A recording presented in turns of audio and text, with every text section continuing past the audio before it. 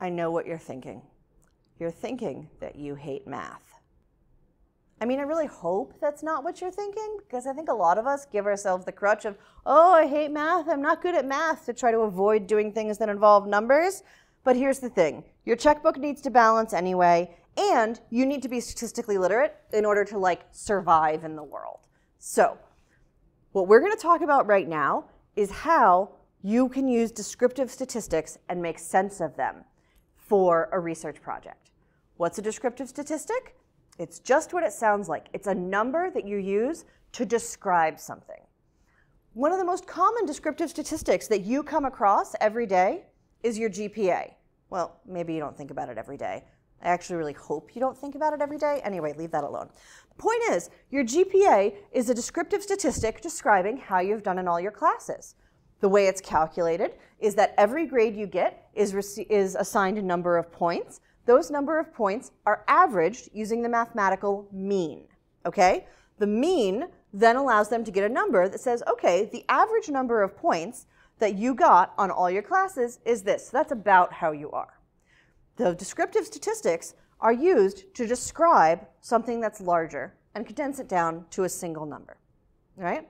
Now, you might look at your GPA and think, oh, that doesn't describe me well. After all, it's showing the fact that I got 2 Ds in my first year, and not the fact that I've been getting all A's ever since.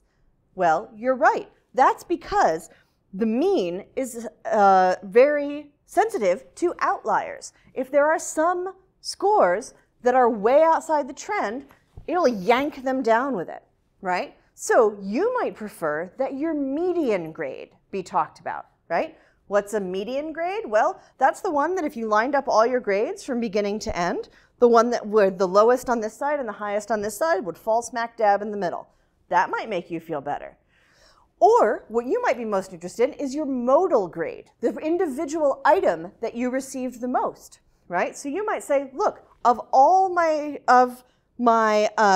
grades, right, the mean is a 7.2. But the median is an A minus, but the modal grade is an A, right? So all of those tell you something about what your grades look like. They all tell you something different about what they look like, and they'll give you some idea about how you're doing, right? They each describe something different about you as a student. P.S. They describe very little about you as a student. You're much bigger than your GPA. Don't think about it too much. So in this section, what we're going to talk about is think about how we can use descriptive statistics to understand politics. There are lots of descriptive statistics that we can use. For instance, I've just talked about using means and medians and modes. Those are pretty basic. You learned them all in elementary school, but they actually can tell us things. You can also figure out ranges. You can figure out standard deviations. You can use a lot of these very basic descriptive statistics to learn something important about the world. Now, one of the reasons that descriptive statistics are so important is that descriptive statistics are what we use to then go on to do tests of association. But I'm not going to get into tests of association right now. This module is designed for you if you really don't feel very comfortable thinking about statistics and you really want to feel like you have a good grounding in what descriptive statistics look like before you think about measures of association. If you're working in a group with other people, I'd strongly suggest that at least one member of your group also do the unit on association, because it'll make your project much better to be able to think about both descriptive and association.